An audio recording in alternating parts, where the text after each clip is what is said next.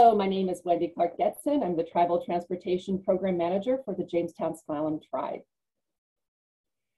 We have a project that's called the Commute Trip Reduction Survey and Mobility Plan for the Jamestown Slalom employees.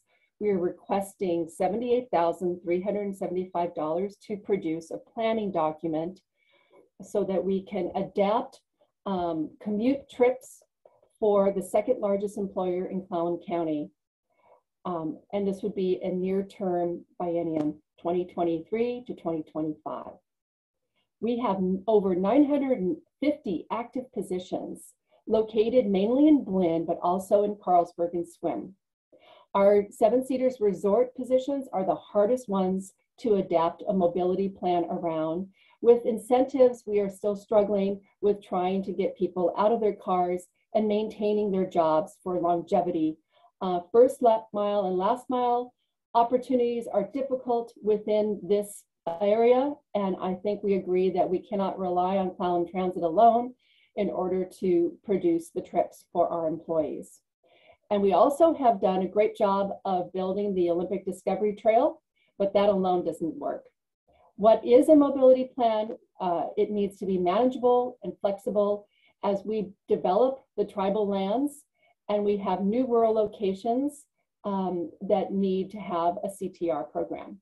We would like to address the coordination between our businesses, our work groups, our enterprises to create the most efficiency and time savings for the employers as well as for the management team. As I mentioned, that the enterprises and work sites are many places throughout East Clallam County. This is a snapshot of a very limited area where you can see where the yellow shading, the green shading of parcels is the locations of where we have many employees, and I've listed them there. We have Carlsberg Jobs, Seven Cedars, Dental Clinic, Health Clinic, many others. As far as the milestones, we would like to begin this project immediately upon receiving the grant, develop a short list, kick off our meetings with our management team and HR, start issuing the products that we need to hear from the employees, and start drafting a mobility plan no later than May of 2024. In that plan, we would like it to have recommendations on how we should proceed on the type of mobility, and it could come in all sorts of shapes and sizes, and determining how we approach our partnership with Clallam Transit System. What could that look like? We know that van pools work in some situations. CTS has a van pool program that is very good, and that we could participate in some sort of hybrid model. We could ask for employees to ride share and help them participate in the cost of them getting to work. We can also make an EV investment and find ways to bring EVs to job groups that would not normally be able to afford an electric vehicle.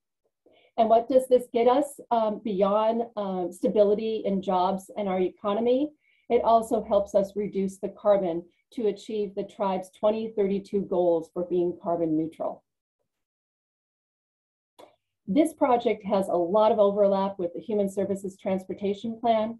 We have an opportunity to touch upon many barriers and reduce those barriers by increasing the hours of service, increasing the days of service, the operating frequency in new areas of Clallam County that are underserved, helping out with volunteer drivers, and helping to participate in the cost of that driver to be trained and the cost to run their car.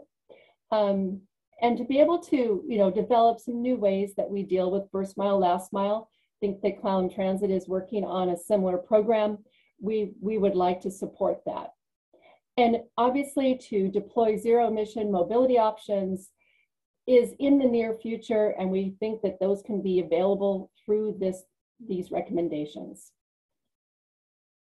So that's the end of my presentation for Jamestown Slalom Tribe, the second largest employer in Clallam county, this planning document sets the tone and gets us going to be able to better serve our employees.